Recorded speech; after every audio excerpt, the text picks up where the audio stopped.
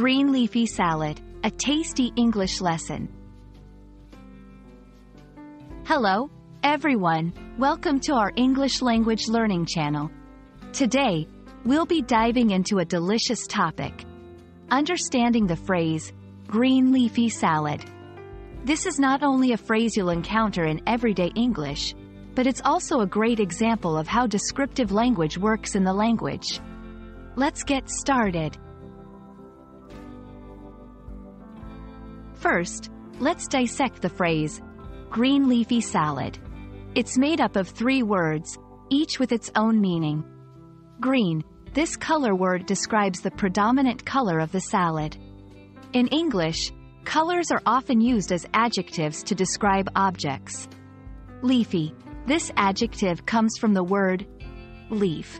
When we say something is leafy, it means it's full of leaves or has a leaf-like quality. In the context of a salad, it suggests that the salad has many leaves, typically from various vegetables. Salad. A salad is a dish consisting of a mixture of small pieces of food, usually vegetables or fruit.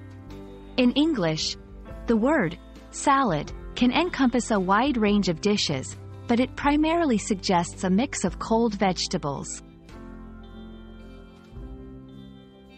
Understanding how to use green leafy salad in a sentence is crucial. Here are a few examples. For lunch, I'm having a green leafy salad with vinaigrette. Our restaurant specializes in fresh, green leafy salads. Can you recommend a good dressing for a green leafy salad? Notice how the phrase is used as a noun, often as the subject or object of the sentence.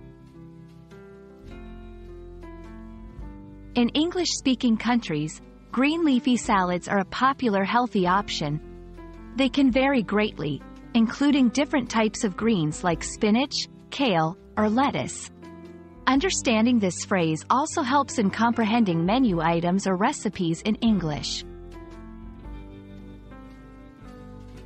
That's a wrap on our tasty topic of green leafy salad.